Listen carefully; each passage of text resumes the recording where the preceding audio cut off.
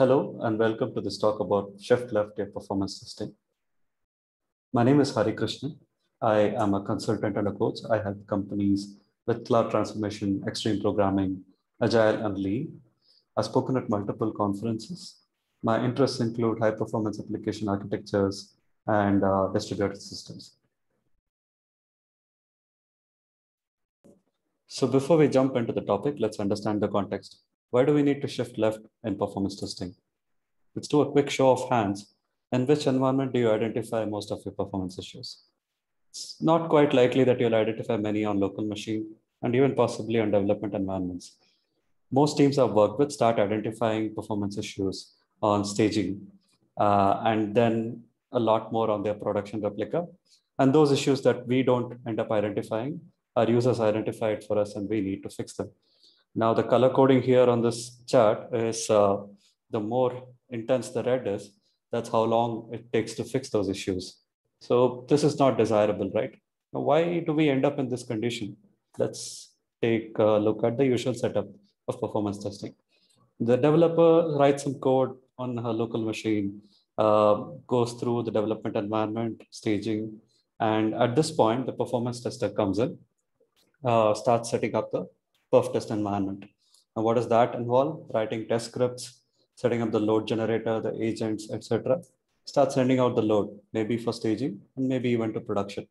Once the tests are done, you generate a report, you share it with the team, developer makes sense out of it, and then ultimately starts trying to fix them. Now, what's the problem with this setup? Obviously, the first one is if you're identifying issues in staging or production, you're already quite late. And what's worse is once you identify those issues, to fix those issues, you have to go through the same cycle, which means the cycle time for the issue is going to be quite high. And what makes it worse is the higher environments, including the perf test environment, are highly contested because it's not just one developer, right? There are multiple developers, all of them trying to figure out how they can fix their respective issues. So that's like a compounding effect with this current setup that we have with most of the teams that I've worked with. So how do we solve this and how do we want it to look? Ideally, we'd like to identify most of those issues on the left-hand side. Obviously, we cannot do away with performance testing in higher environments, but at the very least, we'd like to identify most of them on the local environment for all the obvious reasons that we already discussed. That should be easy, right? This perf tester sitting on the right-hand side, all we need to do is take that same setup where the performance testers had as a developer, take the setup and start running against local machine and development.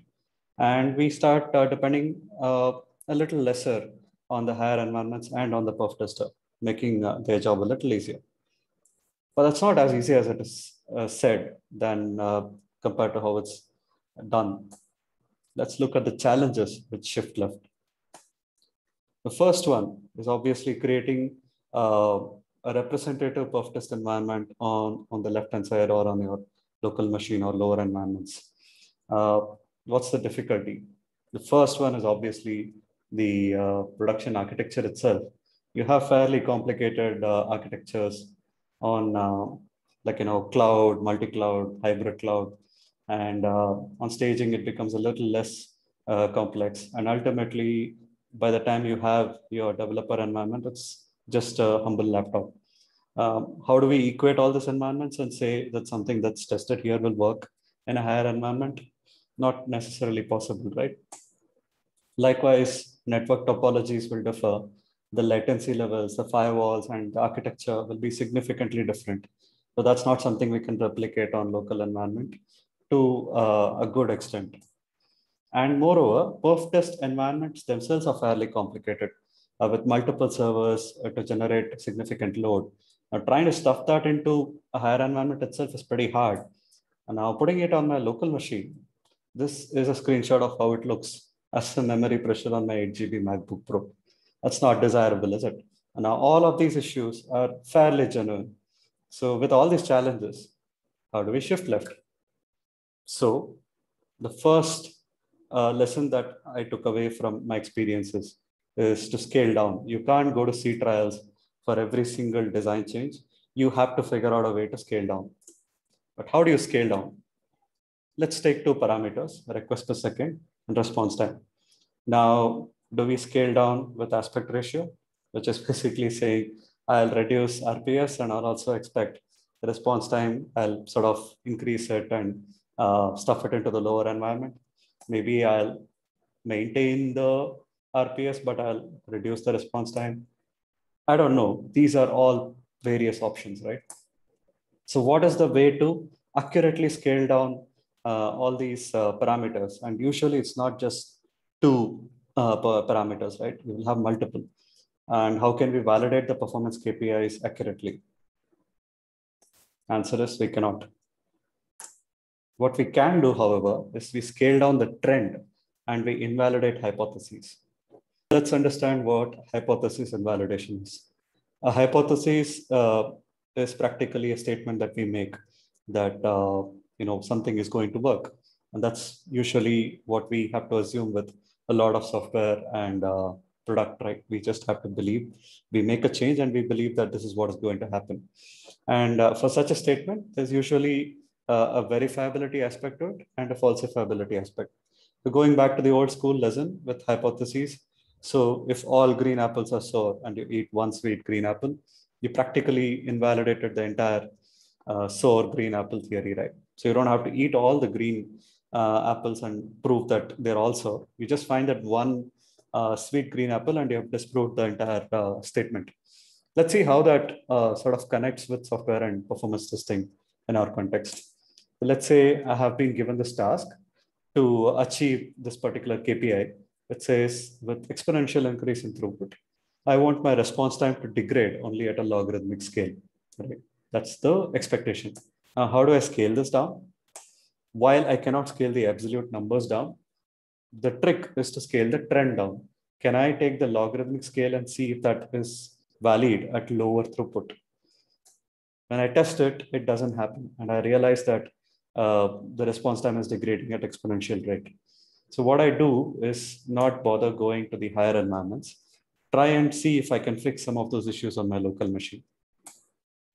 Once that's fixed, and maybe even I'm able to achieve better than what is expected, that's not conclusive enough for me to go to the higher environment and release this piece of code or feature.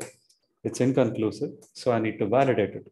And I do that in the higher environment, and I realize it actually holds good for some more time, but then thereafter it seems to fall off. So for that scenario, I can always come back.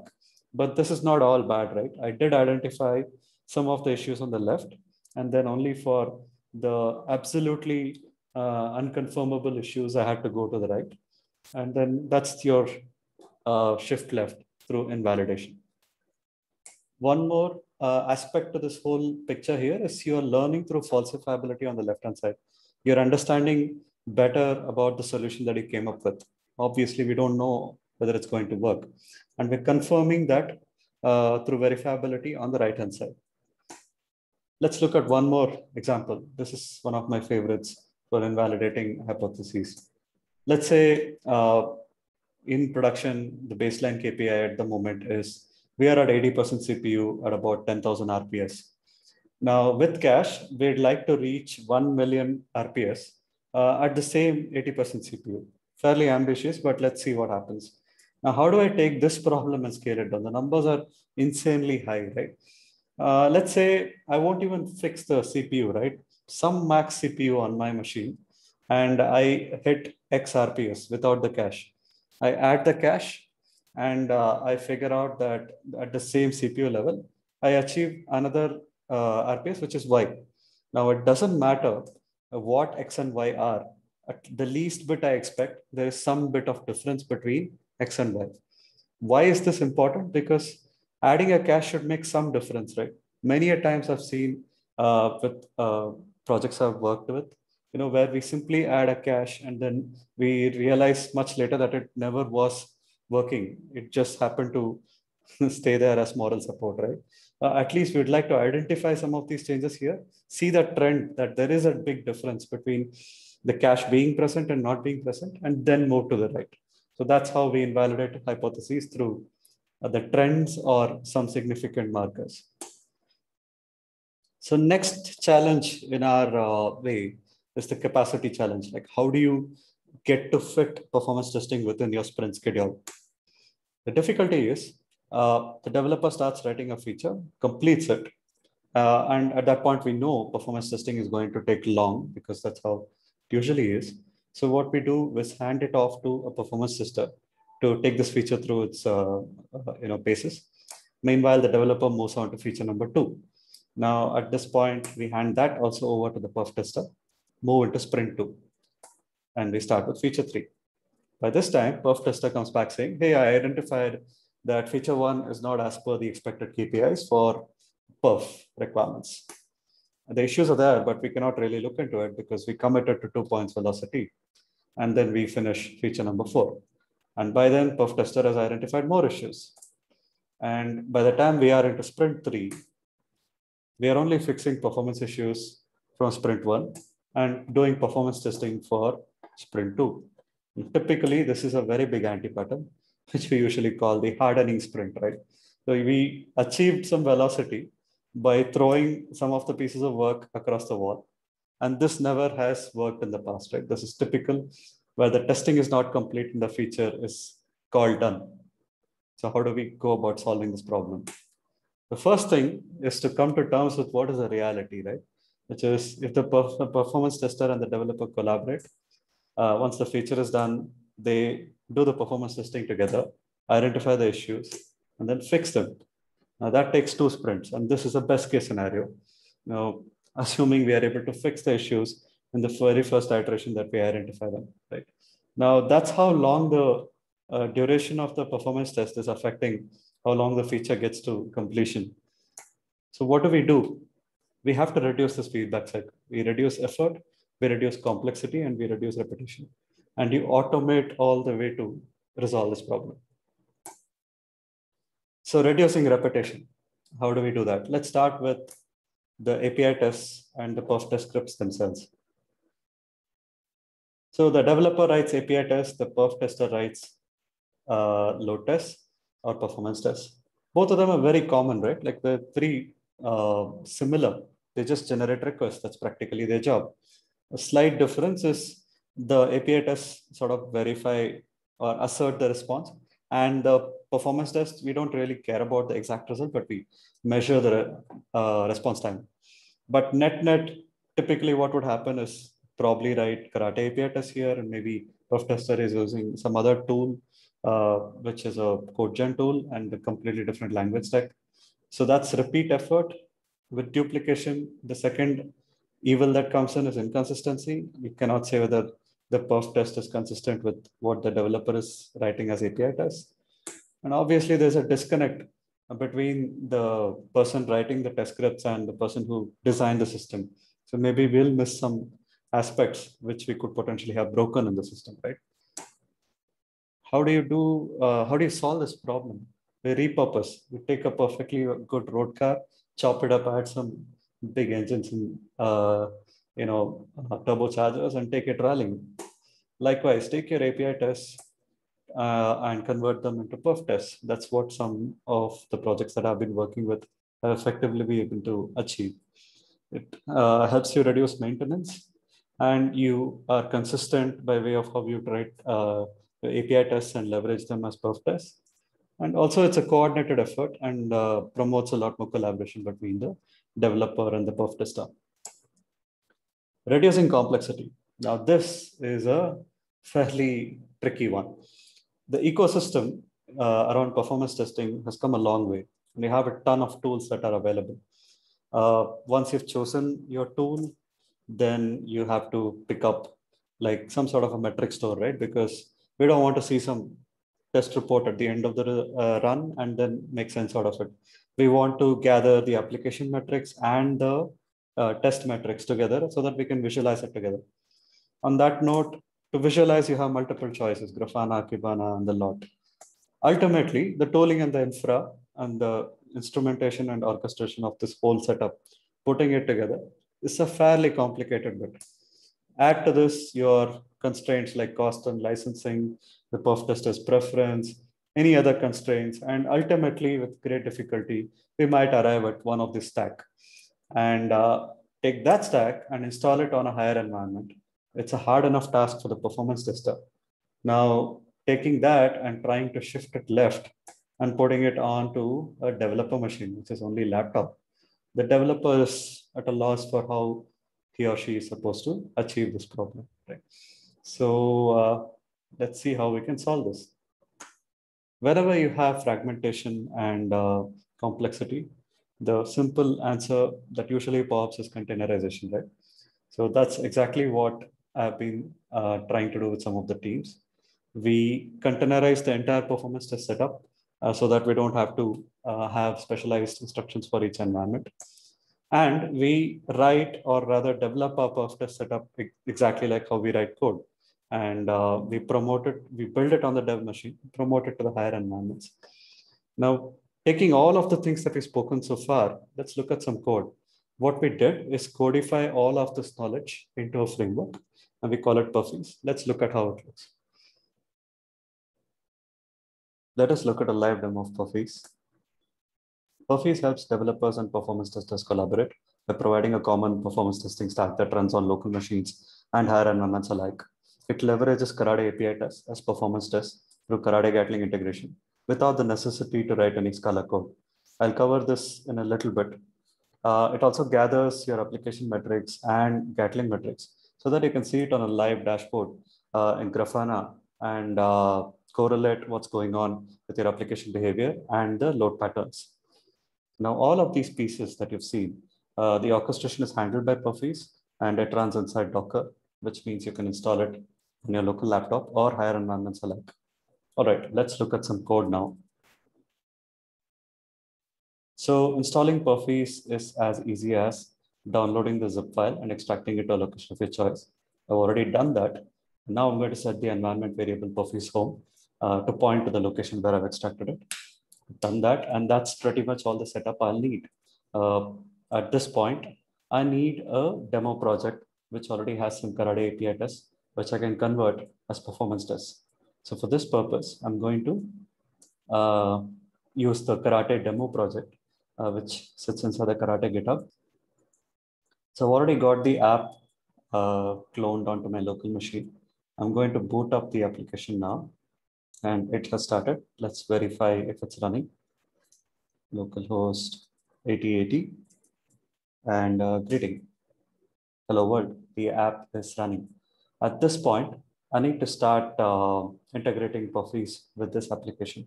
How do I do that? I go back to my terminal. All I need to do now is, since I already have the environment variable, I run perfs.sh init on this project. So you'll see that Perfs has added a configuration file, a YAML file, and another folder which has some basic templates and configuration, which I'll cover in a bit. But primarily, it has added this YAML configuration file.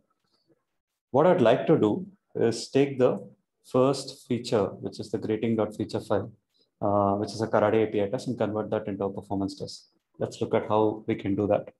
So I open up my perfs.yaml. Now Perfs has dropped in a template. All right, let me walk you through this document from the top. So at the top, I have the features directory and then the Karate feature file. Like I said, I would like to leverage the greeting.feature file. So these path parameters are helping Perfs locate where the feature file is and create a simulation out of it. The second element here is called Karate Env, which says Perfs. Now, why is this required? This is because Karate config has a minor change in it, which I have done. I'll show you why. Because Perfs is going to be running inside Docker, it needs to access a Spring Boot application, which is running on our local host. So for that purpose, I've created an environment and only set the host to host.docker.internal. This is something you could set to any URL wherever your application is running, and it should be running fine. All right, let's get back to the perfs.yaml again. That covers the first 4 lines. Now I can name my simulation to something more meaningful. I'll call it greeting because we are testing greeting. Now beyond that is the interesting part. Like I said, we don't have to write any Scala code to get this feature file to run as a performance test.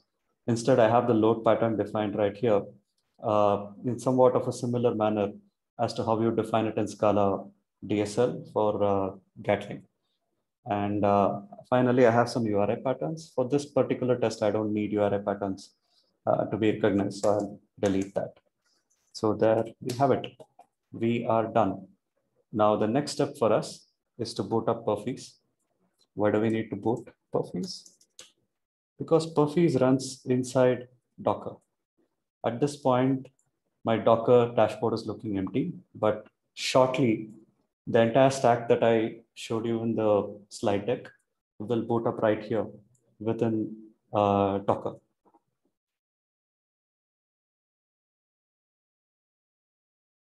And done. So once it's booted up, it shows you that Grafana is running on localhost 3000. Let's actually check it out.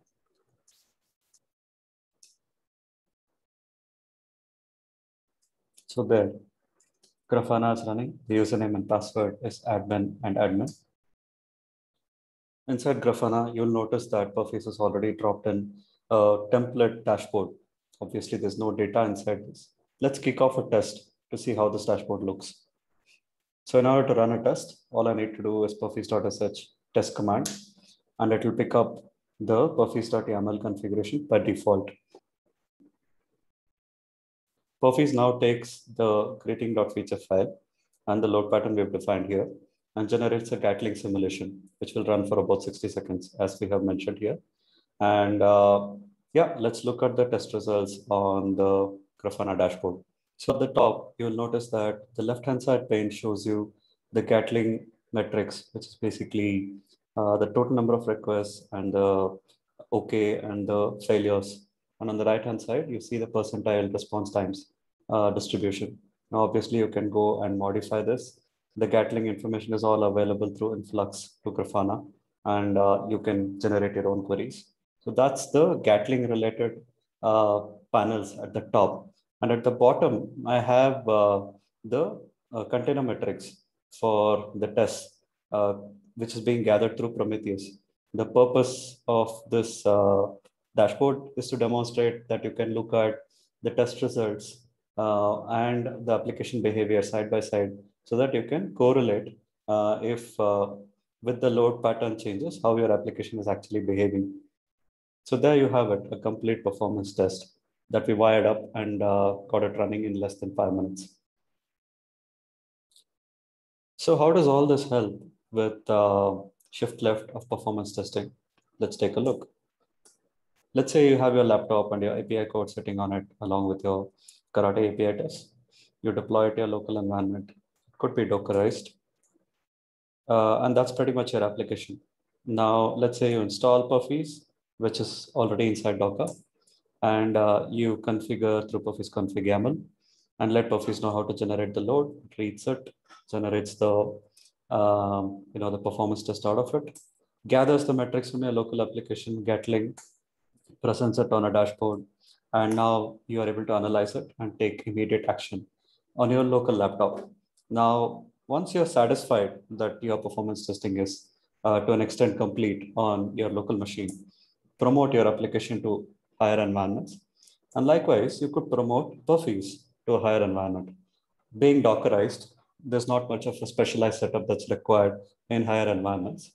And it pretty much leverages similar configuration files through a pipeline, if you wish, and runs the load test, generates load against the higher environments, gathers the metrics, makes it available to you for analysis. This is the longer cycle. So on the left-hand side, you could do your performance testing right on your laptop, identify most of the issues there, shift left with that. And for those verification circumstances, you will have to move on the right. While we have discussed many things, the largest challenge, in my opinion, still remains the mindset. We need to move from the performance testing sort of a thought process towards performance engineering. What do I mean by that?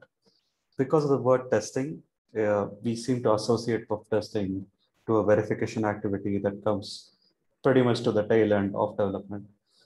Instead, it should probably be treated more like a learning activity, a series of spikes through which we are able to learn about the decisions we're making and avoid guesswork, right? All in all, what we would like to strive towards is become more scientific about how we are making architectural decisions, or even as much as adding a couple of lines of code. Are we involving the right amount of rigor in designing experiments and trying to understand what's going on?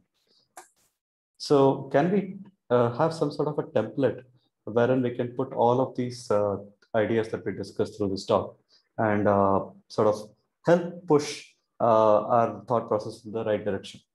So that's what I call the continuous evolution template. Simply puts your problem statement, the baseline and target KPIs, and a hypothesis to start with. And then comes the important pieces, which is you design experiments, and particularly you split them up into falsifiability and verifiability experiments in order to quickly invalidate hypotheses wherever possible, and record validated learnings that come out of this experiments for future reference. Let's take a simple example to run through this template. I will again leverage the example that we saw earlier to improve the throughput of the application. Here we have the target to take it from 10K RPS to 100K RPS. The immediate thought process that appeared to me when I was solving this problem is, why don't I add a cache that should help speed things along? The first falsifiability experiment I came up with for this is adding a cache should create some sort of a change, right? So you remember the with or without experiment, A/B experiment. So at least I need to see that difference between X and Y. So that's the falsifiability piece. If this itself fails, adding a cache makes no difference. I don't need to verify it. And I try to investigate the issue, and I realize the miss rate is 100% on my machine, because of which I'm not able to see any discernible difference in the behavior of the application. Now I further hypothesize that the miss rate is 100% because the TTL is too small. So I fix the TTL issues and try the experiment again, and this time it works. So I move towards verifiability on a higher environment, and this time staging. And the strategy I'm going to leverage now is to scale the trend. Right? So we see that there is a 10x improvement that is being requested.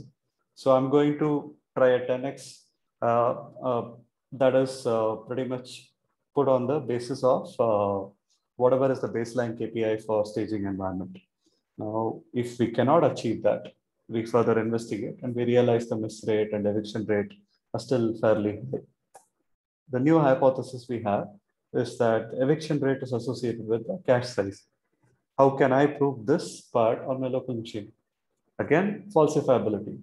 If I cannot prove that cache size improvement will help remove eviction, can I prove that I can introduce eviction by reducing the cache size? That's what is the experiment here.